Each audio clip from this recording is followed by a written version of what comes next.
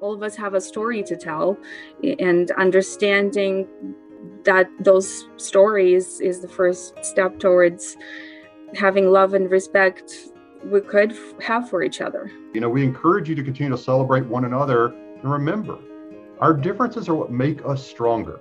It's not about agreeing with everybody all the time either. And I think we forget that about a lot of outside cultures. We just need to continue to honor and celebrate our heritages and what makes us who we are. So our culture is our religion, and our religion is our culture. We all want to be able to belong. Remember, we are human just like you are. That's and stuff. Right. We bleed just like you do, we feel just like you do, and we care just like you do. Racism and racial bias comes in many shapes, forms, and fashions. Making someone feel sorry for their heritage or anything like that, because at the end of the day, it's not productive. It doesn't have a good outcome, and everybody loses. That someone who looks like her daddy, looks like her nana, called me this. Because living a life that isn't true to who you are, it wears you down. It slowly eats away at you. So you have someone who is smiling in your face, just as nice as could be, and in her home, they referred to us with such hate for someone who I had never even known before.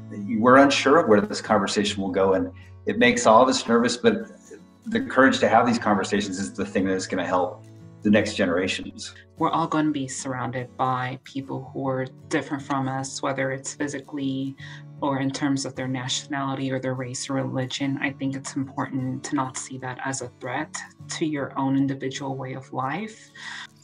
Truth be told, I really think the person who judged me the most harshly was me.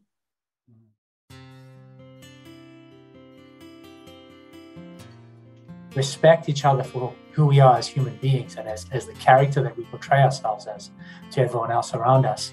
I would love to see far more people involved, and we want everyone, not just the LGBTQ plus community. We want allies. The people on this call are going to go back into your own silos and friend groups, and you guys are going to be part of what starts the change in the conversations. And you'll find out there's probably more that you probably have more in common with other people than what makes us different. We inspire by opening minds and hearts and minds of people. You can bring all these different pieces together, and there are commonalities, there are just ways that we see each other as people. Instead of choosing to harbor that hatred or anger or anything, you have to let it go and really embrace the change that you are able to make as an individual, and let go what you can't change. There are more of you out there that are so supporting, that have helped me getting where I am today, that there are so many to count. Korean, Chinese, Filipinos, Vietnamese, Indian, whatever it is, we're all human beings. You know what? You're part of my gang. You're part of my family.